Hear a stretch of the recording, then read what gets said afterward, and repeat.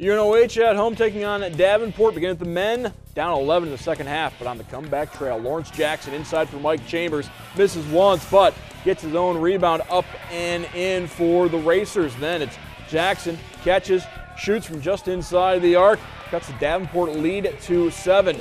Next time down the floor, Jackson showing off the range. Eyes it, flies it, 3 is good. Racers within 4, but Davenport pulls away and gets the victory at UNOH. Final score 68-48, Jackson 15 points.